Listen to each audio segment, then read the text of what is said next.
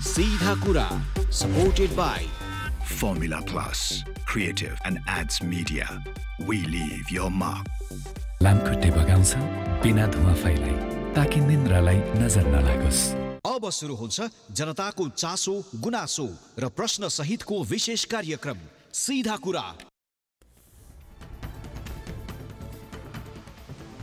सीधा कुराको आजको संस्करणमा हामीसँग छन् राजधानीमा रणसंग्राम, नेताको गल्तीले अराजक अभ्यासको आरम्भ। आज राजधानीमा जुन किसिमका दृश्य देखिए यो सम्बन्धीको विशेष रिपोर्ट हामीसँग छ। अर्को प्रसङ्ग लुट अभियान, एनआइस एसियाले निल्यो सेवाग्राहीको जमिन। एनआइस एसियाले सेवाग्राहीहरूको जग्गा निलाम गरेको अर्को प्रसङ्ग रहेको छ भने यस्तै अर्को प्रसङ्ग बुझिन सक्नुको रमिता, मेयर गोपी हमाल भ्रष्टाचारमा किन मौन, यो चाहिँ धनगढीको प्रसङ्ग हो। यी लगायतका अन्य प्रसङ्ग आजको सीधा कुरामा हामी समेट्दैछौँ। नमस्कार, कार्यक्रम सीधा कुरामा स्वागत छ। म राजेन्द्र भट्ट।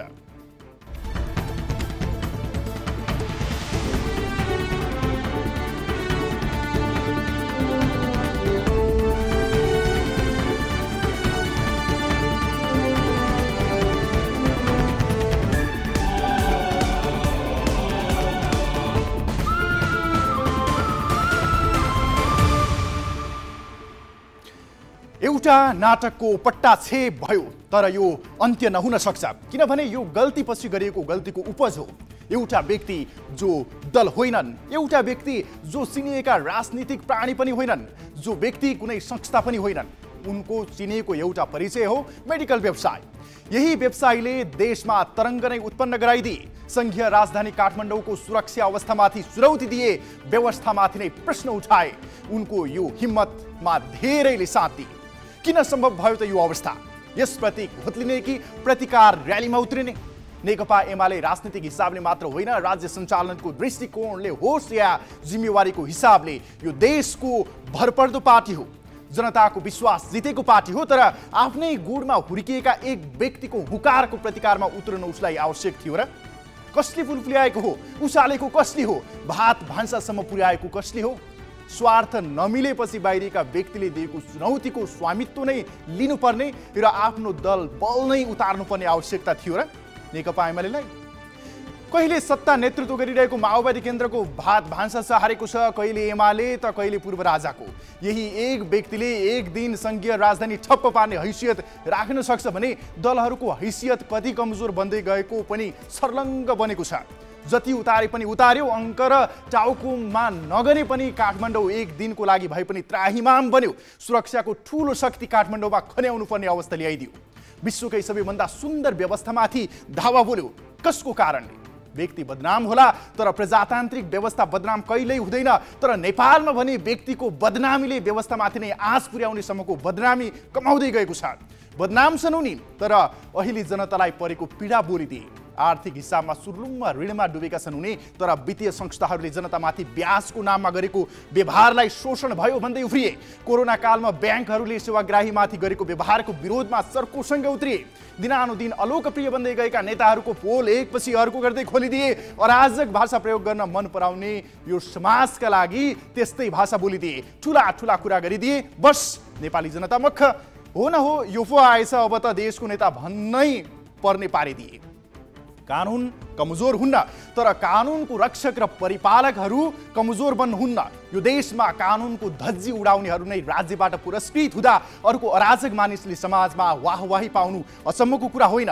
10 ठाउँमा अराजक अभिव्यक्ति दिँदा होस् या कानुन विपरीतको काम गर्दा उसलाई कज्याउने आँट सरकारले किन गर्दैन? कानुनको कठघरामा उभ्याउन हिम्मत किन गर्दैन? जे पायो त्यही बोल्ने छुट कसरी पाउँछ? ब्याङ्कहरूको अर्बौं रुपैयाँ ऋण लिएर तिर्दिन भन्न कसरी पाउँछ? यो छुटको पछि पनि केही न केही रहस्य त होला नि नेताजीहरू। तपाईँको नूर किन गिर्दो छ? पाएपछि जनता पनि जता पनि साड्ने र बोलाएपछि जता पनि पुगेर मार्सी चामलको स्वाद लिँदाको यो हकीकत हो होइन? तस्बिरको साक्षी त नेपाली जनता छँदैछ नि। अराजकताले ठाडै संघीय राजधानीमा टाउको उठाउँछ भने मान्नु अब तिमीहरू आफैले गणतन्त्रको जग कमजोर बनाउँदैछौ। जनआन्दोलनका उपलब्धिमाथि खिया लाग्न थाल्यो भने मान्नु तिमीहरूले नै साथ लगाउन बिर्सेका हौ। नेताहरूलाई सच्चिने ठाउँ अझै पनि छ। हामी गलत बाटोमा छौँ भन्ने बुझेका पनि होलान्, तर सत्ता देखेपछि बिर्सिने नैतिकता र स्वार्थ देखेपछि बिर्सिने देश प्रेमले मुलुकलाई कमजोर भने बनाएकै हो। गल्ती नसच्याउने हो भने तिनै गल्ती टेकेर उदाउने दुर्गा परसाईहरू भोलि एकजनामा मात्र सीमित नरहन सक्छन्। सबक हो यो, बुझे राम्रो। उल्टै तह लगाउँछु भनेर सडकमा उत्रिए धेरै दुर्गाहरू जन्मन बेर छैन। आजको चर्चासँगै सुरु गरौँ जनताको चासो गुनासो र प्रश्नसहितको विशेष कार्यक्रम सीधा कुरा।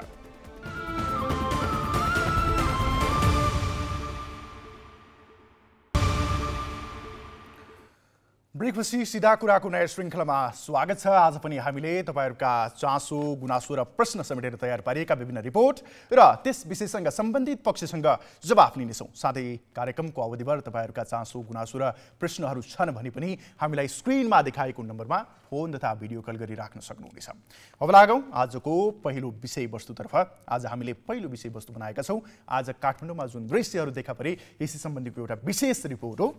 अब लागौँ पहिलो प्रसङ्गमा। काठमाडौँ उपत्यका अस्तव्यस्त बन्यो। एमाले निकट युवा सङ्घ नेपाल र मेडिकल व्यवसायी दुर्गा परसाई नेतृत्वको राष्ट्रियता धर्म संस्कृति र नागरिक बचाउ महाअभियानले रमिता नै देखायो। तीन कुने होस् कि बल्खु, एक अर्काको धज्जी नै उडाए। पूर्व एमाले कार्यकर्ता परसाई र एमाले नेता महेश बस्नेत बीचको विवादमा युवा सङ्घ र परसाई नेतृत्वमा राजावादीहरू सडकमा उर्ले। प्रदर्शनको नाम जे दिए पनि दुवै पक्षले शक्ति प्रदर्शन गर्ने उद्देश्यले कार्यक्रमको मिति जानाजान जुधाए। उपत्यकाका विभिन्न ठाउँबाट निस्केका युवा सङ्घ र परसाई नेतृत्वको महाअभियानले दिनभर उपत्यका तनावग्रस्त नै रह्यो। सीमित रमिता राम्रै देखाइयो, तर बेकार काठमाडौँ उपत्यकावासीले तनाव भोगे। सिङ्गो राज्य तनावमा तानिएको यो घटनाले प्रमुख दलहरूलाई भने राम्रै सबक सिकाएको छ। यो रिपोर्ट हेरौँ। एमालेका महेश बस्नेत र पूर्व एमाले नेता दुर्गा परसाई बीचको विवाद यसरी चर्कियो कि बिहिबार जानाजान दुवै पक्षले शक्ति देखाउन प्रदर्शन जुधाए।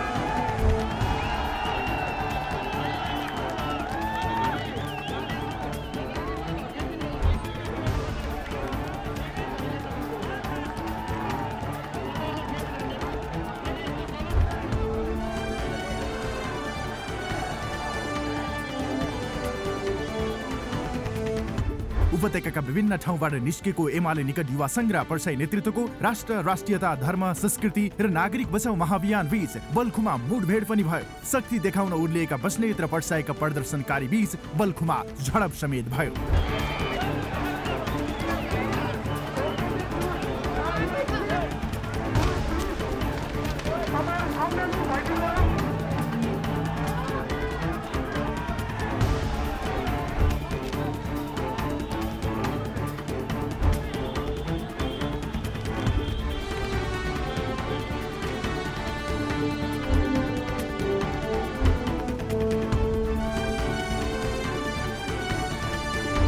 एकै मितिमा कार्यक्रम जुधाएर शक्ति देखाउन होमिएका एमाले कार्यकर्ता र पूर्व एमाले परसाई बीचको प्रदर्शनका लागि स्थानीय प्रशासनले कार्यक्रम स्थल समेत तोकिदियो। एमालेलाई तीनकुने र परसाई समूहलाई बल्खु। तर परसाई नेतृत्वले बल्खुमा आयोजना गरेको प्रदर्शनमा युवा सङ्घका कार्यकर्ता पुगेपछि दुई समूहबीच ढुङ्गा हानाहान भयो। युवा सङ्घका कार्यकर्ता बल्खु हुँदै कोटेश्वरतिर जाने क्रममा बल्खुमा दुई समूहबीच ढुङ्गा हानाहान भएको हो। केही समय दुई पक्ष हानाहानको स्थितिमा उत्रिए। सो स्थितिलाई ठूलो संख्यामा खटिएको प्रहरीले नियन्त्रणमा लियो। युवा सङ्घ र महाअभियानको यो झडपमा कुनै अप्रिय घटना भने भएन। परसाई नेतृत्वको भेलामा सहभागीहरू अधिकांश राजावादी थिए। राजावादी भयो भन्दैमा घिन मान्ने होइन, छाती फुलाएर चौडाका साथ अगाडि बढ्ने हो।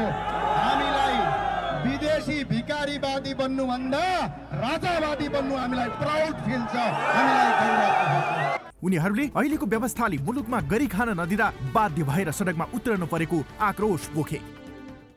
नेपाली जनताले जुन प्राप्तिको लागि चाहना राखेको थियो गणतन्त्रमा, त्यो यो नेताहरूबाट अपेक्षा प्राप्त हुन सकेन। यो भनेको जनताको जनविद्रोहको सुरुवात गरिएको दिन हो। आज मात्रै आन्दोलन होइन, आज मात्रै विरोध होइन, यो समग्र प्रणाली व्यवस्था विरुद्ध र नेपाली जनताहरू यो व्यवस्थालाई ढाल्नका लागि आज सडकमा उत्रेको पहिलो दिन मान्नुपर्छ। यो देशमा राजा नभएसम्म, हिन्दू राष्ट्र घोषणा नभएसम्म यो देश रहँदैन। यी भ्रष्टाचारीहरूले आफै मिलेर देशलाई बर्बाद बनाइसकेका छन्। यिनलाई बहिष्कार गर्नुपर्छ। यिनले हामीहरूलाई लुटेर आफ्नो घर बलियो बनाइसके। यिनीहरूले यी चप्पलमा हिँड्ने सालाफटाहरू आज पजरोमा हिँड्नेछन्। जनताहरू अब जागिसके। यो देश राजतन्त्रमय हुन्छ, हिन्दू राष्ट्र रहनेछ। यो सुरुवात आगोको झिल्को हो। यो झिल्कोले धेरै ठुलो रूप लिन्छ। हिजो धनगढीमा पनि ठुलो एउटा र्याली निस्केको थियो युवाहरूको। आज महेन्द्रनगरमा निस्केको छ, त्यस्तै भोलि जनकपुरमा निस्केला, पर्सि झापामा निस्किन्छ, अर्को दिन तपाईँको कर्णालीमा निस्किन्छ, अर्को दिन तपाईँको बाजुरामा निस्क्यो। देशव्यापीको आन्दोलन हो यो। सो स्फूर्त निस्केको मासो। अब जनताहरू जागिसके। यी झोले नेताहरूलाई अब जहाँ भेट्यो, जहाँ देख्यो बहिष्कार गर्नुहोस्। देशमा चरम व्यथिति भयो र देशमा जनताले सहन नसक्ने अवस्था भयो। सरकार भएन, जनताको सरकार भएन, पार्टीको सरकार भयो, गुटको सट्टा सरकार भयो, तस्करको सट्टा सरकार भयो। आन्दोलनमा सहभागी प्रदर्शनकारीलाई सम्बोधन गर्दै दुर्गा प्रसाईले आफूले गरिबहरूको आवाज बोलेको जिकिर गरे। मारवाडीहरू मात्रै बलिया भएका छन्, नेताहरू मात्रै बलिया भएका छन् र मैले यही आवाज उठाएको हो। गरिबको जग्गा नलुट्देऊ, गरिबको घर नलुट्देऊ, गरिबलाई पछि खान देऊ, व्यापारीहरूलाई राम्रो वातावरण बनाइदेऊ। मेरो आवाज यो थिएन, अरू कुरा मैले केही मागेको थिएन। केही समयको अन्तरालमा प्रसाई समूहको प्रदर्शन भने अराजक बन्दै गयो। बेलगाम देखिएका प्रदर्शनकारीहरूले पटक स्थानीय प्रशासनले तोकेको प्रदर्शन स्थल नागेर कालीमाटीतिर अघि बढ्न खोजे। रिङ रोडबाट भित्री सहर प्रवेश गर्ने प्रयासमा उनीहरू लागि नै रहे। अन्ततः निषेधित क्षेत्र तोड्ने प्रयास गरेपछि प्रहरीले बल नै प्रयोग गर्नु पर्यो। प्रहरीले अश्रु ग्यास र पानीको फोहरा हानेर प्रदर्शनकारीलाई कालीमाटीतिर जानबाट रोक्यो भने प्रदर्शनकारीले सुरक्षाकर्मीमाथि ढुङ्गा प्रहार गरे।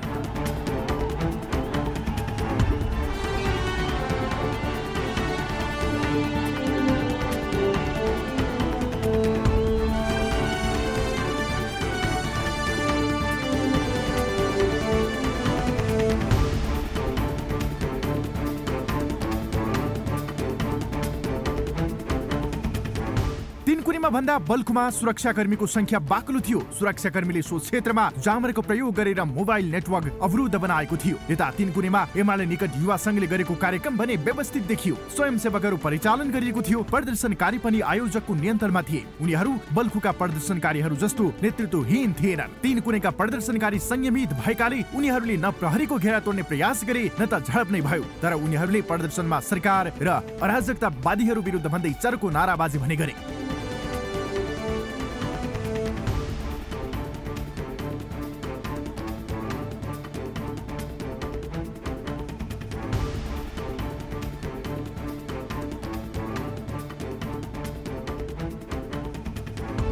प्रदर्शनमा सहभागीहरूले देशमा अराजकताले टाउको उठाउँदै गएको प्रति सबै सजग बन्नुपर्ने भन्दै आवाज उठाए। यसरी अहिले तपाईहरुले देखिराख्नु भएको छ, देशमा अस्थिरता मच्चेको छ। सरकारले मुलुकमा सुशासन कायम गर्न सकेका छैन। देशमा दिनदिनै अराजकता मच्चेको छ र यो सबै कुराहरू चाहिँ अहिले सरकारको तर्फले गरिरहेछ र यो चाहिँ अन्त्य हुनुपर्छ भन्ने हिसाबले हामी राष्ट्रिय युवा सङ्घ र विद्यार्थीहरूको कार्यक्रम हामी सहभागी भएका हौँ। अहिले मुलुकमा बढ्दो महँगी, भ्रष्टाचार र व्यथितिहरू धेरै हाबी भएका छन्, जसले गर्दा मुलुकलाई दिन प्रतिदिन अप्ठ्यारो अनुभूति भइराखेको छ। जनताहरूले दुःख पाइराखेका छन्। यो सबै मार र भार खेप्नु परेको छ। आन्दोलन शान्तिपूर्ण रूपमा सम्पन्न भए पनि एमाले नेता महेश बस्नेत भने निकै उग्र रूपमा प्रस्तुत भए। सम्बोधनका क्रममा उनले दुर्गा प्रसाईको उचितो मात्र काटेनन्, वर्तमान सरकारको आयु नै छोटो भएको भन्दै कटाक्ष गर्न भ्याए। हामी यो आन्दोलनलाई सरकारको विरुद्धको आन्दोलन, निषेधाज्ञा तोड्नुपर्ने आन्दोलन नपुगोस् भनेर म प्रचण्ड सरकारलाई अनुरोध गर्छु। प्रचण्ड सरकारको आयु छोटो भएको हुनाले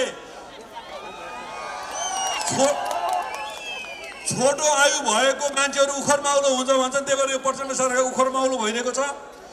दुर्गा प्रसाई जस्ता पागलहरू केपी ओली महेश बस्नेत एमालेको विरुद्ध लागेका कारणले रमाइलो मनाइरहेको छ। म रमाइलो नमनाउन अनुरोध गर्छु।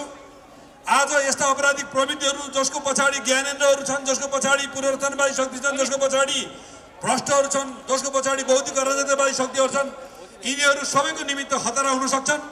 आज सङ्घीय लोकतान्त्रिक गणतन्त्रमाथि प्रश्न उठेको छ।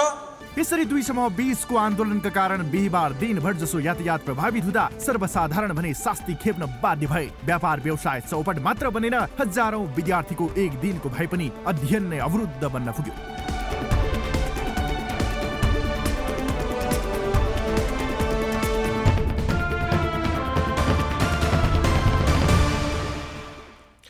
प्रस्तुत गरेका थियौँ आज दिनभर काठमाडौँमा भएको घटनाक्रम जुन थियो यो सम्बन्धीको एउटा विशेष रिपोर्ट थियो। अब अर्को प्रसङ्ग पनि यो सँगै सम्बन्धित रहेको छ, सुरक्षा व्यवस्थासँग सम्बन्धित रहेको छ। एमाले निकट युवा सङ्घले तीनकुनेमा र दुर्गा प्रसाई नेतृत्वको समूहले बल्खुमा प्रदर्शन गर्यो। आज दुवै समूहको प्रदर्शनका कारण आज बिहानैदेखि उपत्यकाको जनजीवन केही प्रभावित पनि बन्यो। दुवै समूहले शक्ति देखाउन गाउँ गाउँबाट ठूलो सङ्ख्यामा मानिसहरू पनि बोलाएका थिए, जसले गर्दा केही अप्रिय घटना हुने हो कि भन्ने चिन्ता पनि गरिएको थियो। तर गृह मन्त्रालयले उपत्यकाको सुरक्षा व्यवस्थापनका लागि उपत्यकाका चोक चोकमा ठूलो सङ्ख्यामा सुरक्षाकर्मी परिचालन गरेको थियो, जसले गर्दा बल्खुमा सानातिना झडप भए पनि दुई समूहको प्रदर्शन शान्तिपूर्ण रूपमै सम्पन्न भयो। आजको सुरक्षा व्यवस्थापन कसरी मिलाउनु भएको थियो भनेर संवाददाता गोविन्द कुवरले काठमाडौँ उपत्यका प्रहरी प्रमुख तथा एआइजी दीपक थापासँग कुराकानी गरेका छन्। अबको क्रममा यो कुराकानी। सर, यहाँलाई स्वागत छ कार्यक्रम सिधा कुरामा। नमस्कार। प्रदर्शनको दौरानमा आज काठमाडौँको सुरक्षा व्यवस्थापन कसरी मिलाउनु भएको थियो?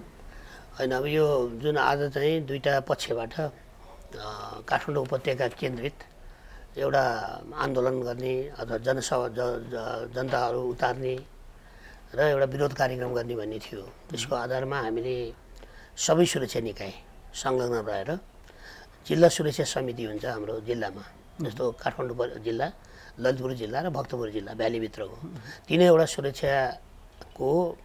जिल्ला सुरक्षा समितिबाट सुरक्षा योजनाहरू बनाएर विभिन्न किसिमका रणनीतिक सुरक्षा योजना हामीले बनायौँ। त्यो बनाएको सुरक्षा योजनालाई यसलाई चाहिँ एकीकृत सुरक्षा योजना भनेको त्यसमा खटिने फ्रन्ट लाइनमा खटिने नेपाल प्रहरी भयो, त्यसपछि सपोर्टमा खटिने सँगसँगै खटिने सशस्त्र परिबल नेपाल भयो, राष्ट्रिय अनुसन्धानको पनि हाम्रो इन्टेलिजेन्स टिमहरू भयो, त्यसपछि अझै उसमा सेक्युरिटीको उसमा रहने नेपाली सेना समेतको हामी सबैको एउटा इन्टिग्रेटेड सेक्युरिटी प्लान हामीले बनायौँ पहिलो। र त्यो सेक्युरिटी प्लानमा भए बमोजिमको जनशक्तिहरूलाई व्यवस्थापन गरियो। त्यसको चाहिँ व्यवस्थापन गर्दा जस्तो पहिलो कुरा त जिल्ला प्रशासन कार्यालयले एकै ठाउँमा गर्ने भनिएको थियो। त्यसलाई चाहिँ नि एकै ठाउँमा हुँदा त अब झन् त्यसको त अब त्यो त झन् ठुलो चुनौती थियो। त्यो चुनौती सामना गर्नका लागि दुईवटा ठाउँहरू निर्धारण भए र केही ठाउँहरू संवेदनशीलताका आधारमा ती चाहिँ नि निषेधित क्षेत्र केही समयका लागि चाहिँ नि त्यो तोकियो। स्थानीय प्रशासन ऐन अन्तर्गत त्यो चाहिँ केही समयको लागि तोकियो र एउटा पक्षलाई बल्खु एरियामा, एउटा पक्षलाई चाहिँ तीनकुने एरियामा चाहिँ राखियो र दुईटैको समूहको धेरै जस्तो सहभागी हुन आउनेहरूको चाहिँ नि सहभागी जुन जनआन्दोलनमा आउने भन्ने भयो। त्यो आन्दोलनमा आउने, आन्दोलनमा भाग लिनेहरू चाहिँ सबै एउटै जिल्लाबाट आउने अवस्था भयो। त्यस कारणले यसका रुटकादेखि लिएर हामीले विभिन्न किसिमबाट त्यो तयार गऱ्यौँ र हाम्रा म्यान पावरहरूलाई ब्रिफिङ गऱ्यौँ हाम्रो सेक्युरिटी एकीकृत सेक्युरिटी योजना अनुसार र त्यसपछि सबै सुरक्षा निकायको हामीले समन्वयात्मक रूपमा गर्दै हाम्रो तालुक मन्त्रालय, गृह मन्त्रालयसँग पनि कोअर्डिनेसन गर्दै र सुरक्षाका सबै अङ्गहरू हामी यहाँ बसिकन जोइन्टली यसलाई चाहिँ नि कम धनजनको क्षति हुने गरी, दुईटा पक्षको बिचमा झडप नहुने गरी, एकदम शान्तिपूर्ण गराउने गरी, त्यसबाट सिर्जना हुने अरू अपराधिक गतिविधिहरू हुन गर्न नदिनका लागि हामीले यथेष्ट रूपमा संहिताका साथ हामीले त्यसलाई कार्यान्वयन गर्यौँ। त्यो एकीकृत सुरक्षा योजनालाई कार्यान्वयन गर्ने क्रममा हामी जोइन्टली सबै एकै ठाउँमा बसेर त्यसलाई चाहिँ कार्यान्वयनमा लग्यौँ। त्यसै गरेर अनि त्यसमा पनि अब त्यहाँ उपस्थित हुन आउनेहरूमा पनि केही संयमितता त देखियो। संयमितता कारण त्यहाँ पनि रह्यो र आम जनसमुदायले पनि एउटा यसमा चाहिँ अब सहभागिता भन्दा पनि हामीलाई सुरक्षाका विषयमा उहाँहरूको चाहिँ एउटा सहयोग रह्यो। आम मिडियाहरूबाट पनि सहयोग रह्यो। त्यो कारणले गर्दा हामीले जे गर्नुपर्ने भनेर सुरक्षा योजना बनाएर त्यो कार्यान्वयन गरेर यो कार्यान्वयन भएको अवस्था छ। र यहाँले भन्नुभएको जस्तै व्यवस्थापनमा केही असदर काहीँ न काहीँ अलिअलि भयो होला, र्याली आउँदा बाटो मिलाउँदा चोकमा आउँदा कहीँ दुईवटा झडप होला कि भन्ने अवस्था आयो होला, तर त्यसलाई पनि हामीले समयमै ट्याक्टफुली त्यसलाई चाहिँ गरेर अहिले दुईटै पक्षको कार्यक्रम पनि सकिएको छ, सहभागीमा आउनेहरू पनि फर्किसक्नु भएको छ, जनजीवन सुचारू नै छ, त्यस्तो खासै केही पनि छैन, शान्तपूर्व नै यो भयो भन्ने हाम्रो समीक्षा छ। जस्तै अब काठमाडौँमा दुई प्रदर्शन थिए भन्छ, यो दुई प्रदर्शनमा पनि भनौँ अप्रिय घटनाहरू केही भएन। यसको लागि अब सुरक्षा परिचालन कत्रो सङ्ख्यामा सुरक्षा परिचालन गर्नुभएको थियो? होइन, मैले अघि यहाँलाई राखेँ, सुरक्षा परिचालनको कुरामा आवश्यकता अनुसार सुरक्षा परिचालन गर्ने हाम्रो चाहिँ सबै सुरक्षा निकायको आफ्नो जिम्मेवारी अनुसारका सुरक्षा परिचालन गर्ने थियो। हामीले त्यहाँ आवश्यकता अनुसार परिचालन गर्दै गयौँ। अब कहाँ घटी गर्नु पर्थ्यो, कहाँ बढी गर्नु, सङ्ख्याको त हिसाबै भएन, आवश्यकता अनुसार हामीले पठायौँ र आवश्यकता अनुसारको फिल्डले मागे अनुसारको सामान्य बल पनि प्रयोग भएको अवस्था पनि रह्यो, त्यसरी गरे हो हामीले। जस्तै अब हजुरले भन्नुभयो तिनकुनेको प्रदर्शनमा त्यस्तो अप्रिय भनौँ शान्तिपूर्वक संयमपूर्वक भए पनि बल्खुको घटनामा चाहिँ केही प्रहरीले होइन असुल ग्यास र पानीको फोहरा पनि हानेको थियो। यो घटना चाहिँ यो बलमिचे चाहिँ के कारणले भएको थियो? अब यसमा यहाँहरूलाई प्रष्टै छ, जस्तो शान्ति के अरे तिनकुनेमा भएको प्रदर्शन भनेको एउटा कुनै राजनीतिक पार्टी र त्यसको भारतीय सङ्गठन लगायत जनवर्गीय सङ्गठनहरूबाटै र संविधानभित्रै रहेको दलहरूबाटै भएको अवस्था थियो। त्यो वेल स्ट्रक्चर थियो, अर्गनाइज थियो, उहाँहरूको कन्ट्रोलमा थियो। तर जहाँसम्म अर्को छ, अर्को त त्यसमा भन्दा संविधान विरोधी विभिन्न छन्, यहाँ विभिन्न कुराहरू आएका छन्, व्यवस्था विरोधी भनेका छन्। अब अरू धेरै कुराहरू यहाँलाई मैले भनेको त्यहाँ त्यसमा छन्। त्यसमा आउने झुन्डमा मान्छेहरू छन्, त्यहाँ एउटाको कमान्ड अर्कोले मान्दैन, वेल स्ट्रक्चर छैन, त्यसको लिडिङ रोल कसैको पनि छैन, कसैको देखिन्छ त उसको हो कि यसको हो भन्ने अवस्था छ। त्यो भिड चाहिँ अझै उत्तेजित हुन्छ कि भन्ने हामीलाई एउटा सुरक्षाको थ्रेटको महसुस पनि भएको थियो। त्यो कारणले गर्दा त्यहाँ के भयो भन्दाखेरि हामीले उहाँहरूलाई रुट पनि दिएका थियौँ, उहाँहरूले मागेकै अनुसार रुट दिएको थियो। कहाँ जम्मा हुने, कहाँबाट आउने, जस्तो हाम्रो निश्चित क्षेत्रतिर त आउनु पाइएन, हामीले आउने ठाउँहरू दिएका थियौँ, कोर्डिनेसनमा भएको थियो र त्यहाँसम्म लाने क्रममा आउने जाने मिलाउँदै जुन ठाउँमा हामीले तोकिदिएका थियौँ, तोकेको ठाउँ नजिक बसेको र अर्को पक्षको त्यो बाटो आउँदा ढुङ्गा पहिला बल्खुमा बसेको पक्षले त्यहाँ हानेको अवस्था छ। ढुङ्गा हानिसकेपछि स्वाभाविक रूपमा उताबाट आउनेसँग पनि अब ढुङ्गा हाना भएपछि त्यहाँ प्रहरीले त्यति ठुलो बल प्रयोग पनि गर्नु परेन, कन्टेन गरेर अब हामीले त्यसलाई चाहिँ मिनिमम बल प्रयोग गरेर थप क्षति नहुने गरी हामी पठायौँ एउटा। र त्यस पछाडिको अर्को भनेको त्यहाँ जब चाहिँ कार्यक्रम सुरु भयो, त्यहाँ जब त्यो बल्खुमा कार्यक्रम सुरु भइसके पश्चात अब त्यहाँ चाहिँ झुन्डमा विभिन्न समूहमा त्यहाँ मानिसहरू त्यहाँ भेला भएका मानिसहरूको जमघट भयो। हामीले कर्डन गऱ्यौँ, कन्टेन गऱ्यौँ, सबै गरिदिएको थियौँ, सुरक्षा उहाँहरूको लागि दिएका थियौँ। तथापि त्यहाँबाट चाहिँ नि त्यहाँ हामीले चाहिँ नि हाम्रा घेराहरू बारहरू हामीले कर्डन गरेकाहरू प्रहरीसँग कन्फ्रन्टेसन गर्न आउने अवस्थाहरू आए र प्रहरीमाथि नै पहिल्यै ढुङ्गा प्रहार भयो। हाम्रो त्यसमा 2 जना प्रहरी घाइते पनि भएका छन् र त्यसपछि प्रहरीले सिलसिलेवार बल प्रयोग गर्ने क्रममा माइकिङ गर्नेदेखि लिएर सबै गरिकन त्यसपछि हामीले यो असुर ग्यास सेलहरू अनि पानीका फोहराहरू त्यो भने मिनिमम बल प्रयोग गरेको हो। त्यसमा 3-4 जना उता पनि घाइते हुनुभएको छ, तर सामान्य नै छ, त्यस्तो ठुलो छैन। हाम्रो पनि प्रहरीको पनि सामान्य नै हो। यस्तो किसिमको भएको भएर त्यहाँ बल प्रयोग गर्नु पर्यो। जहाँसम्म तिनकुनेमा छ त्यो किसिमको केही गतिविधि नै भएन, त्यहाँ कुनै चाहिँ हामीले उहाँहरूको टाइममा सिद्धियो, टाइममा डिस्पर्स भयो। तर यहाँ चाहिँ अब सुरु पनि ढिला समाप्त भयो भने पनि छ, फेरि त्यहाँबाट चाहिँ तोडेर हाम्रो त्यो घेरा तोडेर निषेधित क्षेत्रतिर जाने, विभिन्न ठाउँमा जाने भन्ने अनि त्यहाँका चाहिँ समूहगत भएको कारणले हामीले चाहिँ केही समय हामीले कन्टेन गऱ्यौँ, केही समय हामीले हल्का बल प्रयोग गऱ्यौँ, केही समय फेरि कन्टेन गऱ्यौँ र अहिले सेफली डिस्पर्स गरायौँ। र फर्किने क्रममा पनि मुठभेड होला, झडप होला, त्यहाँ अरूमा भन्दा पनि आएकै समय बिचमै होला भन्ने पनि थियो, तर त्यो पनि नभइकन अहिलेसम्म शान्त भएको छ। यसरी भएको जस्तै अब प्रदर्शनमा आएकाहरू के हजुरले भन्नुभयो काठमाडौँबाट फिर्ता भइसके, केही प्रदर्शनकारीहरू भनौँ प्रदर्शनमा आएकाहरू काठमाडौँमै छन्, फेरि अप्रिय घटना हुन नदिन हजुरहरूले सुरक्षा व्यवस्था हाम्रो सुरक्षा योजना एकीकृत सुरक्षा योजना बमोजिम यो त जुलुसको लागि मात्रै होइन, यो आजको चाहिँ आन्दोलनको के अरे यो सभा यो सम्मेलनको लागि मात्रै होइन, हामीले 24 आवर्स सेक्युरिटी दिने हो। त्यसमा अब के गर्नुपर्छ, वहाँ कुन ठाउँमा के हुनसक्छ, अपराधिक गतिविधिदेखि लिएर झैझगडादेखि लिएर अरू केही हुन सक्ला गर्ला भनेर त्यसमा सुरक्षा हाम्रा सबै सुरक्षाको संयन्त्रहरू तैनात छ। त्यसमा जिल्ला परिषद काठमाडौँ, ललितपुर र भक्तपुरले र त्यसका लोकलमा रहेका जिल्ला प्रहरी र वृत्तहरू प्रभागहरूबाट हाम्रा सबै यो शान्ति सुव्यवस्थालाई सुचारू गर्ने मेन्टेन गर्ने त्यसपछि अपराध नियन्त्रण गर्ने त्यसका लागि हामी खटेका छौँ। त्यहाँ कुनै झडप होला त्यो होला हुँदैन, भएमा कानुन बमोजिम प्रहरीले गर्नुपर्ने जो छ यो त्यो अहिलेको कार्यक्रम सकेर मात्रै होइन, नसकेर नै हामीले गरिरहेका छौँ। हामी कन्टिन्युस हाम्रो कार्यक्रम त्यो हुन्छ, हाम्रो प्रहरीको परिचालन हुन्छ र गर्छौँ। त्यसमा कुनै केही छैन, अशान्ति हुनुपर्ने होला भन्ने त्यस्तो छैन। हुने भएमा प्रहरीले त्यसलाई इन्टरफेयर गर्छ। जस्तै आजको प्रदर्शनले काठमाडौँ भनौँ सर्वसाधारणको जीवन अलि त्रासमय बित्यो भन्छ, काम कारबाही प्रभावित भए। अब यो पब्लिकहरूले भनौँ सर्वसाधारणहरूले जीवनयापन सहज रूपमा गर्न सक्ने अवस्था छ कि के छ? सन्देश हजुरले के दिन चाहनुहुन्छ? त्रासैमा बितेको भन्ने त मलाई लाग्दैन। अब किनभने हामीले त्यस्तो कुनै केही पनि गरेका छैनौँ, त्यस्तो डाइभर्सनहरू गऱ्यौँ, केही ट्राफिक व्यवस्थापनमा असहजता भयो होला, अरू कुनै त्यस्तो त्रास त होइनन्। त्यस्तै केही भयो जस्तो खोइ त्यस्तो खालको सूचना हामीलाई आएन। अब एउटा थियो दुई पक्षको हुँदा केही पो हुन्छ कि त्यहाँबाट कुनै अशान्ति हुन्छ कि कुनै झडपहरू हुन्छ कि धनजनको क्षति हुन्छ कि भन्ने आम जनसासुको चासोको विषय थिए।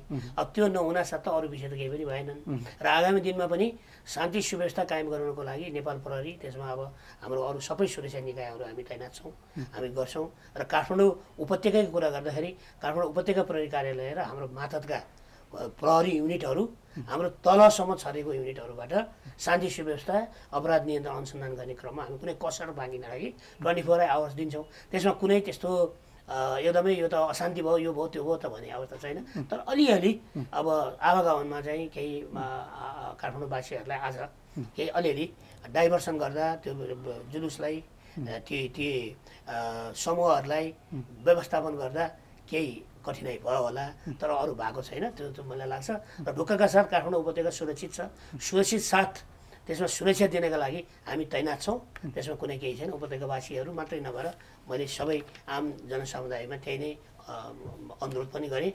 त्यस्तो किसिमको एकदम चाहिँ नि ऊ छैन। शान्ति सुरक्षा अपराध नियन्त्रण अनुसन्धान लगायतका विषयमा हामीले गर्नुपर्ने सबै सुरक्षा निकायसँग समन्वयात्मक भूमिका निर्वाह गर्दै हामी गर्छौँ। त्यसमा केही पनि छैन। ढुक्कका साथ बस्दा हुन्छ, त्यस्तो केही छैन। हामीले कुराकानी गरेका थियौँ एआइजी दीपक थापा उपत्यका प्रहरी कार्यालयको प्रमुख हुनुहुन्थ्यो। उहाँसँग चाहिँ आज जुन एउटा आन्दोलनका कार्यक्रमहरू भए त्यसमा चाहिँ शान्ति सुरक्षा कसरी व्यवस्थापन गरिएको थियो र भइपरि अब आउन सक्ने सम्भावितहरूलाई ध्यानमा राखी सुरक्षा व्यवस्था के कस्तो छ त भनेर कुराकानी गरेका थियौँ। अब अर्को प्रसङ्ग रहेको छ। अर्को प्रसङ्ग हाम्रो प्रेम चलाउने त्रिभुवन विश्वविद्यालयका उपप्राध्यापक जो हुनुहुन्थ्यो उहाँले चाहिँ आज नै पाउनु भएको प्रसङ्ग हो। त्रिभुवन विश्वविद्यालयका उपप्राध्यापक प्रेम चलाउनेले अन्ततः न्याय पाएका छन्। चलाउनेमाथि कुटपिट गर्ने 6 जनालाई काठमाडौँ जिल्ला अदालतले 2 वर्षको कैद फैसला सुनाएको छ। चलाउनेमाथि 2077 असोज 20 गते नेपाली काङ्ग्रेस निकट नेविसङ्घका कार्यकर्ताहरूले मरणासन्न हुने गरी साङ्घातिक आक्रमण गरेका थिए। आफूमाथि साङ्घातिक रूपमा आक्रमण गर्नेहरू विरुद्ध चलाउने अदालत नै पुगेका थिए। चलाउनेले उनीहरू विरुद्ध दिएको जाहेरीका आधारमा ज्यान मार्ने उद्योगको अभियोगमा मुद्दा चलाइएको थियो। तर सरकारले केही महिना अघि यो मुद्दा फैसला नहुँदै फिर्ता लिने निर्णय गरेको थियो। तर सर्वोच्च अदालतले उक्त निर्णय कार्यान्वयनमा रोक लगाउँदै जिल्ला अदालतलाई फैसला गर्न भनेको थियो। सो मुद्दामा आज काठमाडौँ जिल्ला अदालतका न्यायाधीश विनोद खतिवडाको इजलासले फैसला सुनाएको छ। फैसलामा चलाउनेमाथि कुटपिट गर्ने 6 जनालाई 2 वर्षको कैद सजाय सुनाएको छ। यस्तै चलाउनेलाई 28,17,593 रुपैयाँ क्षतिपूर्ति भराउन पनि अदालतले आदेश दिएको छ। यो चाहिँ प्रतिवादीहरूबाट दामाशाही रूपमा यो रकम भराउनु पर्ने अदालतको फैसलामा भनिएको छ। कुटपिट गर्ने रूपेश शाह, रविन कुमार लामा, निरज राणा मगर, सयुज श्रेष्ठ, हरि आचार्य र योगेन्द्र रावललाई दोषी ठहर गर्दै 2 वर्ष कैद र 20,000 का दरले जरिवाना सुनाएको छ भने अर्का अभियुक्त दीपक राज ओझाले भने सफाई पाएका छन्। हामी यसै विषयमा कुराकानी गर्दैछौँ। हामीसँग जोडिनु भएको छ प्रेम चलाउने सर हुनुहुन्छ उपप्राध्यापक त्रिभुवन विश्वविद्यालयका। सर, यहाँलाई स्वागत छ कार्यक्रम सिधा कुरामा। धन्यवाद गोविन्दजी। हजुर, यो आज अदालतले जुन फैसला गर्यो यो फैसलाबाट न्याय पाएको अनुभूति भयो तपाईलाई? मलाई जोस न्याय मैले पाएको अनुभूति गरेको छु, मैले आंशिक न्याय पाएको अनुभूति गरेको छु। आंशिक मात्रै किन सर? अब मैले अभियोग माग दाबी गरे बमोजिमको न्याय त मैले प्राप्त गर्न सकेको छैन। त्यही पनि अब यो चाहिँ जुन किसिमले आज चाहिँ नि एउटा भनौँ न एउटा यो इनिसियल एउटा चाहिँ मैले न्याय अब ढिलै भए पनि चाहिँ मैले इनिसियल एउटा न्याय चाहिँ मैले पाएको छु। यो अब तपाईले आफैले पढाउनुभएका विद्यार्थीहरू अभियुक्त थिए, उनीहरूले आज अब फैसला जुन गर्यो सर अदालतले, तिनीहरूलाई मैले पढाएको थिइनँ। ए हजुर, जे होस् अब विद्यार्थीहरू एकजना हो, त्यो चाहिँ भर्ना मात्रै हो, त्यो कहिल्यै पढ्न नआउने विद्यार्थी हो बाहिर चाहिँ। तिनीहरू चाहिँ जे होस् त्रिवीकै विद्यार्थीहरू माथि आफैले जाहेरी दिनुपर्ने, मुद्दा हाल्नुपर्ने अवस्था सिर्जना कसरी भयो सर? दुईजना त्रिवीमा चाहिँ भर्ना हुने तर नपढ्ने, क्याम्पस कहिले नआउने हुन्, 4 जना चाहिँ बाहिरको हुन्, बाहिरको पेशेवरहरू। यो चाहिँ हामीले बुझ्नुपर्छ, मैले भन्नै पर्छ। हजुर हजुर हजुर, यो अवस्था नै सिर्जना चाहिँ कसरी भयो सर? अब संक्षेपमा त्यो स्मरण गराइदिनुहोस्। त्यो अब त्रिभुवन विश्वविद्यालय चाहिँ मेरो विभाग समाजशास्त्र केन्द्रीय विभाग चाहिँ उनीहरूले त्यहाँ चाहिँ तालाबन्दी गरेका थिए। मैले ताला खुल्नुपर्छ भने, अनि खुल्नुपर्छ भनेपछि उनीहरूको चाहिँ के भएछ भने यो हरि आचार्य र योगेन्द्र रावलको चाहिँ अपराधिक गिरोह यहाँ ताला लगाउने, त्यसपछि चाहिँ अनि त्यसपछि बार्गेनिङ गर्ने, नियुक्ति, सरुवा बढुवा, कलेजका सम्बन्धन, अनि त्यसबाट चाहिँ आर्थिक लाभ लिने त्यो गिरोह थियो। अनि मैले ताला चाहिँ खुल्नुपर्छ भनेर उभिसकेपछि चाहिँ उनीहरूले चाहिँ अब त्यो भनौँ न त्यो उनीहरूले चाहिँ अनि मलाई चाहिँ त्यो मार्ने योजना बनायो। त्यो किन बनायो भन्दाखेरि उनीहरूलाई चाहिँ एउटा घटना घटाएर त्रिभुवन विश्वविद्यालयमा चाहिँ नि एउटा भयको खेती गर्नु थियो र त्यो भयलाई बेच्नु थियो, ताकि कलेजका सम्बन्धन, नियुक्ति, सरुवा बढुवा त्यसमा चाहिँ उनीहरूको सजिलैसँग उनीहरूले हिस्सेदारी पाउन् र आर्थिक लाभ लिउन्। उनीहरू वास्तवमा चाहिँ त्यो तालाबन्दीको विरुद्धमा आउने स्वरहरू थुन्न चाहन्थे। एक किसिमको चाहिँ त्रिभुवन विश्वविद्यालयमा सङ्गठित अपराध चाहिँ उनीहरू त्यो चाहिँ कायम गरिरहन चाहन्थे। यो तपाईले यो आवाज उठाएर न्यायका लागि अदालतसम्म पनि धाउनुभयो तर सरकारले बिचैमा फिर्ता लिने निर्णय पनि गरेको थियो। यो न्याय पाउँदासम्म कतिको कठिनाइ हुने रहेछ सर? होइन, मेरो विरुद्धमा त राज्य लाग्यो, सरकार लाग्यो, देशको कानुन मन्त्री लाग्यो, अनि त्यसपछि अब म त एक्लैले केही गर्न सक्दैन थिएँ। यसमा चाहिँ अब धेरै ठुलो चाहिँ भूमिका भनेको चाहिँ यो सञ्चार जगत, मेरा पत्रकार साथीहरू, अनि मेरा चाहिँ अधिवक्ताहरू, सरकारी वकिल, सडक सङ्घर्ष गर्ने साथीहरू, प्राज्ञिक जगत, विद्यार्थी, देश विदेशबाट उठेको सामाजिक सञ्जाल, आम न्याय प्रेमी सार्वजनिक वृत्त, यो नभएको भए चाहिँ मैले न्याय प्राप्त गर्न सक्दैन थिएँ, मैले एक्लै केही पनि गर्न सक्दैन थिएँ। त्यसैले यो चाहिँ सबैभन्दा धन्यवादको पात्र यो जो सबै चाहिँ मैले अहिले उल्लेख गरेका होइन, जो चाहिँ यो चाहिँ विभिन्न चाहिँ वृत्त भनौँ न, जो मेरो सत्य र न्यायको चाहिँ जसले पैरवी गर्यो, त्यसको निम्ति लड्यो, वास्तवमा यो चाहिँ धन्यवाद, सारा क्रेडिट चाहिँ उहाँहरूलाई जान्छ। यो म केही पनि थिइनँ, कोही पनि थिइनँ वास्तवमा भन्ने हो भने। यो चाहिँ उहाँहरूले चाहिँ एक किसिमले ठुलो शक्तिलाई राज्यैसँग लडेर चाहिँ एक किसिमले चाहिँ भनौँ न जुन किसिमको षड्यन्त्र थियो मेरा विरुद्धमा, मलाई चाहिँ अन्यायमा पार्ने जो षड्यन्त्र थियो त्यसलाई उहाँहरूले चिर्नुभयो, त्यसलाई ओभरकम गर्नुभयो भन्ने मलाई लाग्छ। अब यो आज सम्मानित अदालतको जुन फैसला आयो यसबाट अब त्रिवीमा र अन्य विश्वविद्यालयहरूमा देखा परेका यस्तै विकृतिहरू, विसङ्गतिहरू थुप्रै छन्, यसबाट केही अंकुश लाग्ला भन्न सकिन्छ? अब थुप्रै व्यक्तिहरू छन्, तर त्यसमध्येको चाहिँ एउटा मुख्य पाटो भनेको चाहिँ के भने चाहिँ उनीहरूले के गरेका थियो भने त्रिभुवन विश्वविद्यालयमा यो योगेन्द्र रावल र हरि आचार्यले त्रिभुवन विश्वविद्यालय 342 दिनसम्म बन्द गर्यो होइन। र त्रिभुवन विश्वविद्यालयमा उनीहरूको के थियो भने उनीहरूले भनेको नमान्ने यहाँको पदाधिकारी, यहाँको कुनै पनि शिक्षक, उहाँहरूलाई उहाँको के हुन्थ्यो भने चाहिँ भनाइ चाहिँ त मेरो भने मान्छस् कि तँलाई चाहिँ फेरि अर्को प्रेमबहादुर चलाउने बनाएर बनाइदिन्छु भनेर चाहिँ यसरी एउटा चाहिँ भएको खेती गर्ने चाहिँ जुन थियो उनीहरूको, मेरो ख्यालमा चाहिँ त्यसमा चाहिँ एक हिसाबले चाहिँ पार्सियली त्यसमा चाहिँ अंकुश लागेको छ भन्ने मलाई लाग्छ। हस् सर, समय दिनुभयो, धन्यवाद यहाँलाई। हामीले छोटो कुराकानी गऱ्यौँ, प्रेम चलाउने सर हुनुहुन्थ्यो। अब भने पालो भएको छ एउटा छोटो ब्रेकपछि थप प्रसङ्गसहित आउँदैछौँ।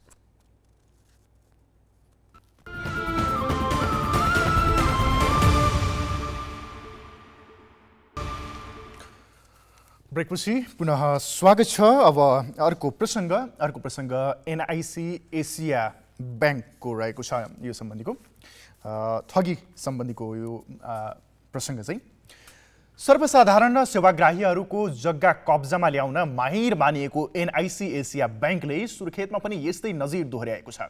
जस्तोसुकै अवस्थामा पनि आफ्नो तर्क र स्वार्थमाथि राख्न खोज्ने ब्याङ्कको प्रवृत्तिको शिकार सुर्खेतका बासिन्दा पनि बनेका छन्। जिल्ला अदालत सुर्खेतले रोक्का राखेको जग्गा एनआइसी एसिया ब्याङ्क र मालपोत कार्यालयका सुर्खेतका कर्मचारीहरूको मिलेमतोमा लिलाम गरी नामसारी गरिएको आरोप पीडितको छ। सुर्खेतबाट सहकर्मी सुदीप पुरीले पठाएको यो विशेष रिपोर्ट हेरौँ। एनआइसी एसिया ब्याङ्क सुर्खेतले अदालतले रोक्काको आदेश दिएको जग्गालाई मालपोतका कर्मचारीहरूको मिलेमतोमा नामसारी गरेको आरोप जग्गा धनीले लगाएका छन्। सुर्खेतका व्यवसायी प्रकाश उप्रेती र उनकी श्रीमती अर्चना उप्रेतीको नाममा रहेको 6 किता जग्गा एनआइसी एसिया ब्याङ्क र मालपोत कार्यालय सुर्खेतका कर्मचारीले मिलेर देवीराम पौडेलको नाममा लिलाम गरी नामसारी गरेको आरोप लगाइएको हो। एनआइसी एसिया ब्याङ्कमा उप्रेती द्वयको नाममा रहेको साबिक जबुटा गाविस वडा नम्बर 1 क किता नम्बर 2040 को क्षेत्रफल 0015 बिघा र सोही वडा नम्बर 1 ख किता नम्बर 835 1865 1401 1866 र 1863 को क्षेत्रफलहरू क्रमशः 01100081 0016 0013 00113 र 0081 बिघा जग्गालाई सुर्खेत जिल्ला अदालतले 2079 फागुन 5 गते रोका गर्नु भनी ब्याङ्कलाई आदेश दिएकोमा ब्याङ्क र मालपोतका कर्मचारीहरू मिलेर गत साउन 2 गते ब्याङ्कबाट फुकुवा गराई लिलामीमा देवीराम पौडेलका नाममा दाखिला गरेको व्यवसायी उप्रेतीको आरोप छ। जग्गाधनी उप्रेतीले अदालतले रोका राख्नु भनी आदेश दिएको भए पनि अदालतको आदेशलाई समेत ब्याङ्क र मालपोतले उल्लङ्घन गरेर लिलामीमा अर्कैलाई सकार गर्न लगाएको भन्दै ब्याङ्क र मालपोतको बदमासी भएको आरोप लगाएका छन्। यो हेर्नुस् अदालतको पत्र।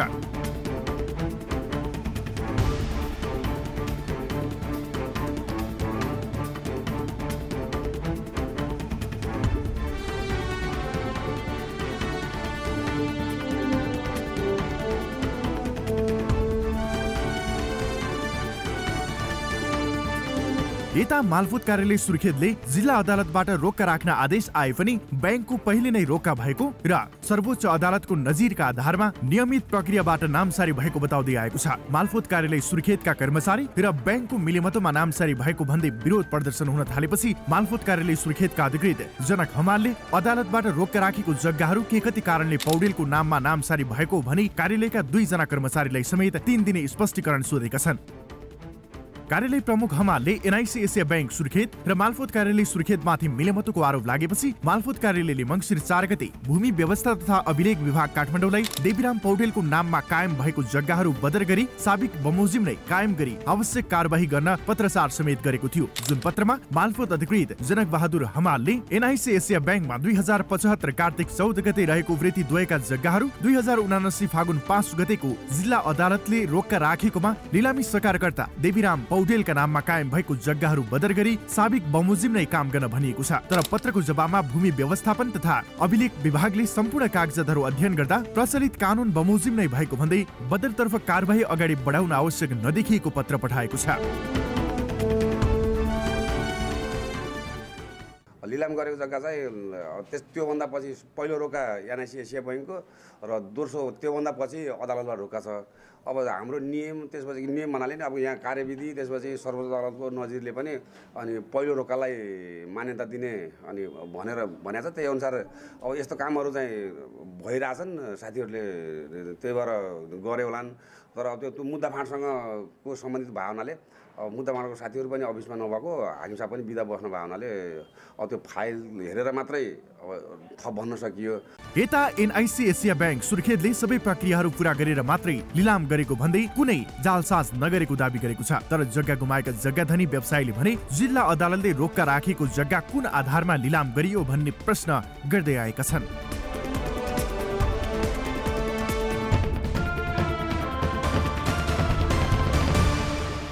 एनआइसी एसिया ब्याङ्कले सुर्खेतमा जुन सेवाग्राहीहरूलाई दिएको पीडा थियो यस सम्बन्धीको एउटा रिपोर्ट थियो, जुन जग्गा लिलामी भएको प्रसङ्ग थियो, यो पीडितहरूको आवाज थियो र हामीसँग प्रत्यक्ष जोडिएका छन्। प्रकाश उप्रेती हुनुहुन्छ, पीडित हुनुहुन्छ उहाँ चाहिँ, जग्गा जसको जग्गा थियो सो जग्गा गुमाएका व्यक्ति हुनुहुन्छ, एनआइसीबाट पीडित बनेका व्यक्ति, उहाँसँग कुराकानी गरौँ। हजुर, यहाँलाई स्वागत छ कार्यक्रम सिधा कुरामा। धन्यवाद राजेन्द्र सर। हजुर, के थियो जनताका कुराहरू आज यहाँहरू मार्फत पोख्ने जुन अवसर दिनुभयो त्यसको लागि धेरै धेरै धन्यवाद छ। हजुर, यो खास समस्या के कसरी आएको सर अहिलेको अवस्था चाहिँ? यो मूलत यो एनआइसी ब्याङ्कमा ब्याङ्कसँगको कारोबारमा म विगत 6 वर्ष 2017देखि मैले चाहिँ एनआइसी ब्याङ्कबाट विभिन्न मेरा 3वटा फर्मबाट विभिन्न नाममा मैले कुनै ब्याङ्क ग्यारेन्टी र लोन के अरे ओडी गरेर विभिन्न सेक्टरबाट मैले लोनहरू चलाएको थिएँ होइन, हायर पर्चेज लगायतका लोनहरू चलाएको थिएँ। अब देश नै अहिले आर्थिक मन्दीको कारणले केही बिजनेसमा अब्स्ट्याकलहरू आयो। अब्स्ट्याकलहरू आइसकेपछि गत पुसको 79 साल पुसको 26 गतेसम्म मैले ब्याङ्कको सम्पूर्ण किस्ताहरू म पैसा तिरिराखेँ होइन। त्यसपछि मेरो त्यो बिचमा अलिकति फोर्स लोनहरू बुक गरिसकेपछि मैले ब्याङ्कलाई रिक्वेस्ट के गरेँ भने, सर यो मेरो फोर्स लोन चाहिँ लाई कन्टिन्यू गरिदिनु पऱ्यो, मैले एक्स्ट्रा कोलाइटरहरू म तपाईँलाई प्रोभाइड गरौँला, यसलाई लोन चाहिँ अहिले देश नै आर्थिक मन्दी स्थिति छ, अलिकति बिजनेसको पनि ट्रान्जेक्सन त्यति मिलिरहेको छैन, तपाईँले यसमा हेल्प गर्नुहोस् भनेर भनिसकेपछि पुसको 26 गते उहाँहरूले चाहिँ ल ठिक छ प्रकाशजी हामी तपाईँलाई सहयोग गर्छौँ भन्नुभयो। त्यसपछि उहाँहरूको के कहाँको कुरा मिलेन। त्यसपछि 81 उहाँहरूले मलाई ब्ल्याकलिस्टिङ गरिदिनु भयो। हजुरको 2000 कतिमा भने 79 साल 10 महिना 12 गते उहाँहरूले मलाई मेरो म लगायत मेरो फर्मलाई नै ब्ल्याकलिस्टिङ गरेर उहाँहरू रिकभरी प्रोसेसमा जानुभयो होइन। रिकभरी प्रोसेसमा गइसकेपछि अब हामी बिचमा अलिअलि संवाद त चलि नै रहेको थियो, तर मेरो भनाइ के थियो भने उहाँहरूले लोन दिने बेलामा 2017 सालमा उहाँहरूसँग मेरो एग्रिमेन्ट जुन के भन्छ त्यो बेस रेटमा 3.36% दरले मात्रै लिने भन्ने थियो। उहाँले बिचमा जब यो लामो समयसम्म गइसकेपछि उहाँहरूले मसँग बेस रेटमा 7% 8%सम्म उठाइराख्नु भएको थियो। मेरो यही विषयमा तपाईँहरूले यो बेस रेटमा जुन म तपाईँहरूसँग लोन लिने बेलामा एग्रिमेन्ट थियो त्यही अनुसार तपाईँहरूले लिनुहोस्, त्यसपछि हिसाब गरेर हामी चाहिँ कसरी हुन्छ हामी सहकार्य गरेर जाउँ भन्दाखेरि हुन्छ हामी माथिबाट गर्नुपर्छ भन्नुभयो। त्यसपछि बिचबाट उहाँहरूको रिकभरी टिम पनि आउनुभयो। हामीले पुरानो केसहरूलाई हामीले सल्टाउन सकिँदैन प्रकाशजी, अहिलेको नयाँ केसमा छ भने हामी हेर्न सकिन्छ भन्ने कुरा गर्नुभयो। त्यसपछि अरू नै माध्यमबाट यो जग्गा जिल्ला अदालतबाट सामान्य जिल्ला अदालतबाट रोका भएको थियो। त्यो रोका हुँदै पनि ब्याङ्कले चाहिँ र सुर्खेतको मालपोत कार्यालयको मिलोमतोमा उहाँहरूले चाहिँ अरू नै मान्छेलाई चाहिँ धितो लिलाम गरिदिनु भएको छ सर। टोटल लोन चाहिँ तपाईँले कति लिनुभएको थियो ठ्याक्कै भन्नुपर्दा र तिर्नुपर्ने कति थियो र यो लिलाम नै गर्नुपर्ने मैले ब्याङ्कसँग विभिन्न सेक्टरमा के अरे ओडी त्यसपछि ब्याङ्क ग्यारेन्टी एलसी गरेर लगभग उहाँहरूसँग 10 करोड जति मैले उठाएको हो होइन। मैले मेरो कुनै पनि गत वर्षको पुस मसान्तसम्मको कुनै पनि सामा ब्याज कुनै पनि बाँकी छैन। जब उहाँहरूले मलाई ब्ल्याकलिस्टिङ गरिदिइसकेपछि मैले त होइन यो ट्रम लोनहरू धेरै थिएन। ट्रम लोन चाहिँ मेरो मलाई जहाँसम्म लाग्छ 20-25 लाख मात्रै थियो, अरू चाहिँ सम्पूर्ण त हजुरको हायर के भने ओडी नै थियो कि सर। ब्याजहरू मैले सम्पूर्ण उहाँहरूलाई अहिलेसम्म मैले ब्याज मात्रै तिरेको होला, लगभग 6.5 करोड भन्दा माथि ब्याज तिरिसकेको छु मैले। हजुर, यो जग्गा रोक्का चाहिँ सुरुमा एनआइसीले गरेको थियो या जिल्ला अदालतले? एनआइसीबाट रोका थियो पहिला, त्यसपछि जिल्ला अदालतमा उहाँहरूको यस्तो छ कि 2017मा उहाँहरूले मूल्याङ्कन गर्ने बेलामा जग्गाको मूल्याङ्कन सुर्खेतको जग्गाको मूल्याङ्कन गर्ने बेलामा एउटा कुनै प्रपर्टीलाई 1,15,65,000 रुपियाँ जग्गाको मूल्याङ्कन गर्यो। जब धितो लिलाम गर्ने बेलामा उहाँहरूले त्यो प्रपर्टीलाई जम्मा 6,53,000 रुपियाँ मात्रै मूल्याङ्कन गर्नुभएको छ। 2000 जबकि जग्गाको रेट दिन प्रतिदिन जिल्ला यहाँको मालपोत कार्यालयले प्रत्येक वर्ष 10% 15% दरले वृद्धि गरिरहेको हुन्छ। जब उहाँहरू अक्सनमा जानुभयो, अक्सनमा जाने बेलामा यहाँ पञ्जीकृत पनि सुर्खेत, म ऋण लिएको मैले सुर्खेत शाखाबाट, अनि म व्यवसायी पनि सुर्खेतमै छु, म उहाँहरूको निरन्तर सम्पर्कमा छु। उहाँहरूले पञ्जीकृत कहाँबाट गर्नुभएको छ भने थापाथली काठमाडौँबाट थापाथली वडा नम्बर 11 नम्बरमा हो कि कति नम्बरमा पर्छ ठ्याक्कै म एक्ज्याक्टली भन्न सक्दिनँ। तर पञ्जीकृतले गर्ने बेलामा पनि सम्बन्धित ऋणीलाई उहाँहरूले चाहिँ उपस्थित गराउनु भएको छैन। कुनै पनि हाम्रो सहमति बिना उहाँले त्यो मूल्याङ्कन आफै भन्नु सर अहिले जग्गा यत्रो वृद्धि भइरहेको 2017 मा मैले लोन लिने बेलामा त्यही प्रपर्टीको 1 करोड 15 लाख रुपियाँ मूल्याङ्कन गर्नुभएको छ। तर धितो लिलाम गर्ने बेलामा 6 करोड 53 लाख रुपियाँ गर्नुहुन्छ भने यो कति न्यायसङ्गत हो? यो व्यवसायलाई उकास्नु भन्दा नि व्यवसायलाई चपेटामा परेका व्यवसायहरूलाई झन् त्यो मार्ने उहाँहरूको नीति रहेछ के सर? यो बैंकले चाहिँ लिलाम गर्दाखेरि त्यही विरुद्धमा हामी चाहिँ गरायो कि गराएन कुनै? हामी लिलामी यो विषयमा हामीलाई कुनै पनि तपाईको यति मूल्याङ्कन गरेको छ भने कुनै पनि हामीलाई जानकारी गराएको छैन। तपाईहरुलाई कुनै पनि जानकारी नै नदिएकै काठमाडौँबाटै नै त्यो सब छैन। तपाईहरु हाम्रो पञ्जीकृतमा पञ्जीकृत गर्ने बेलामा पनि हाम्रो कुनै सहमति छैन। कुनै पनि धितो पुनर्मूल्याङ्कन गर्ने बेलामा पनि हामीलाई कुनै जानकारी नगराइकन उहाँहरू आफ्नो तरिकाले मूल्याङ्कन गर्नुभएको छ। यही विषयमा चाहिँ हामी चाहिँ अदालतमा गएका छौँ। अदालतबाट रोका हुँदै पनि हजुर मालपोत कार्यालयबाट रोका हुँदै जानकारी आएन तपाईलाई? छैन, कुनै पनि जानकारी आएको छैन। हुन्छ, हामी यो विषयमा थप कुराकानी चाहिँ यो एनआइस एसिया ब्याङ्कमै सम्पर्क गरौँला। हुन्छ, हस् प्रकाशजी, हामी थप यो विषयमा फलो गरौँला। हस्, हामी सँग हुनुहुन्थ्यो एनआइस एसिया ब्याङ्कले जुन पीडा दिएको थियो, समस्या दिएको थियो, यो जग्गा लिलामी प्रक्रिया अगाडि बढाउँदाखेरि जो सेवाग्राही हुनुहुन्थ्यो उहाँलाई नै जानकारी नै नगराइकन एउटा नियतवश यो लिलाम प्रक्रिया अगाडि बढाएको भन्ने गुनासो थियो। हामी यस सम्बन्धी थप कुराकानी गर्नको लागि हामीले अर्जुन राज खनिया गुनासो सुनवाई शाखाका हुनुहुन्छ। उहाँ चाहिँ एनआइस एसिया ब्याङ्कका। खास यो समस्या के कति कारणले आएको हो र लिलामी गर्दाखेरि अर्को पक्षलाई किन जानकारी गराएन, साथै किस्ताहरू तिरिरहेकै अवस्थामा चाहिँ के कति कारणले कुन नजिरको आधारमा, सर्वोच्च अझै भन्ने हो भने अदालत सम्मानित अदालतले नै रोक्का गरेको जग्गा कुन चाहिँ नजिरको आधारले कसैलाई जानकारी नै नदिइकन काठमाडौँबाटै लिलामी प्रक्रिया अगाडि बढायो त, यो विषयमा हामी थप जानकारी लिनेछौँ। हामी यो एनआइस एसिया ब्याङ्कका गुनासो सुनवाई शाखाका अर्जुन राज खनियासँग प्रमुख हुनुहुन्छ। उहाँसँग कुराकानी गर्न गइरहेका छौँ, तर उहाँसँग सम्पर्क हुन सकिरहेको अवस्था छैन। हामी फोन सम्पर्क मार्फत जोड्ने प्रयास गरिरहेका छौँ, तर उहाँको फोन उठेको अवस्था छैन। हामी यो विषयमा फेरि फलो गर्नेछौँ, उहाँलाई सम्पर्क गर्ने प्रयास गर्नेछौँ। तर अहिले लागौँ अर्को प्रसङ्गमा। अर्को प्रसङ्ग रहेको छ भ्रष्टाचार सम्बन्धीकै रहेको छ, यो पनि अनियमितता सम्बन्धी नै रहेको छ। यो धनगढीको प्रसङ्ग हो।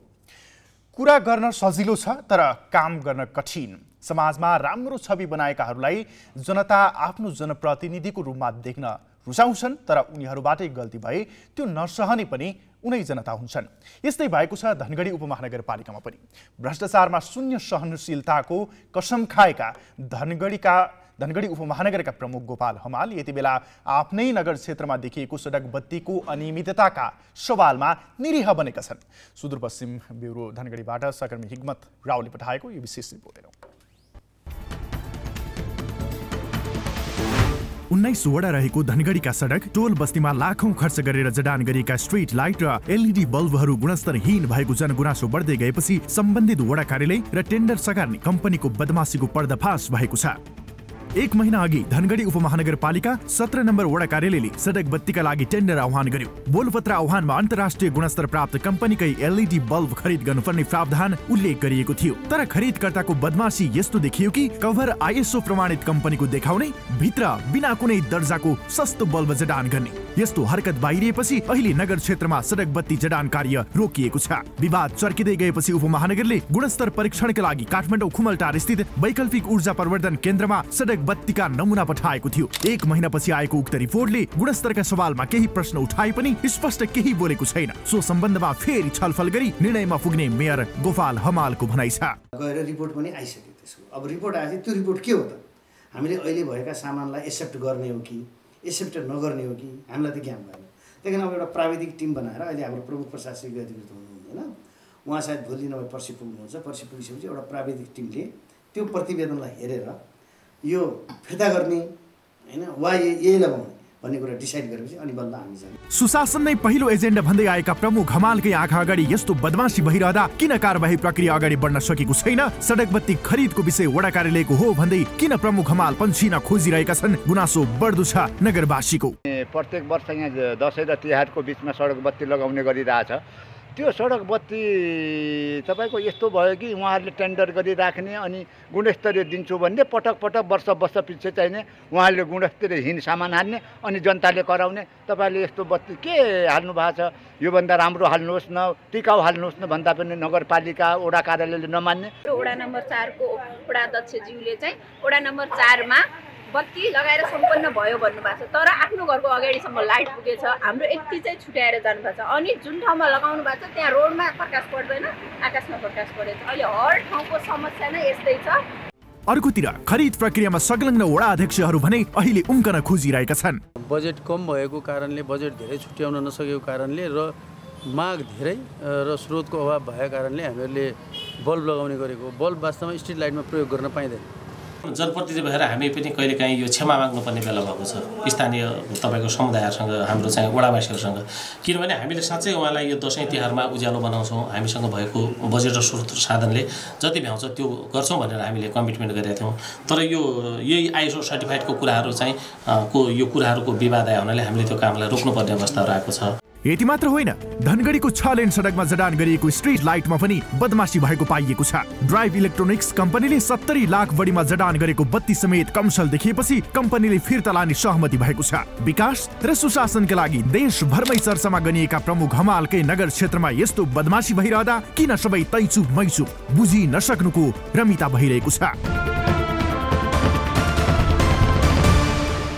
प्रसङ्ग थियो धनगढी उपमहानगरपालिकाको, जहाँ सडक बत्ती जडानको क्रममा अनियमितता भएको देखिएको छ। बाहिर एउटा कभरमा चाहिँ एउटा फोटो राख्ने आइएसओ प्रमाणित कम्पनीको कभर राख्ने, तर भित्र बत्ती हेर्दाखेरि चाहिँ अलि गुणस्तरहीन रहेको पाइएको छ। यो सर्वसाधारणले देखेको कुरा हो। यो सर्वसाधारणले देखिरहँदा उपमहानगर प्रमुखले कसरी देखेनन् र अहिले कारवाही गर्छु भनिरहेका थिए। यो कारवाहीको प्रक्रिया के गति अगाडि बढ्यो यी लगायतका विषयमा हामी कुराकानी गर्ने तयारी गर्दैछौँ, कुराकानी गर्ने प्रयास गर्दैछौँ। गोपाल हमाल हुनुहुन्छ प्रमुख धनगढी उपमहानगरपालिकाका मेयर साहबसँग हामी कुराकानी गर्नेछौँ। मेयर साहब, तपाईँलाई स्वागत छ कार्यक्रम सिधा कुरामा।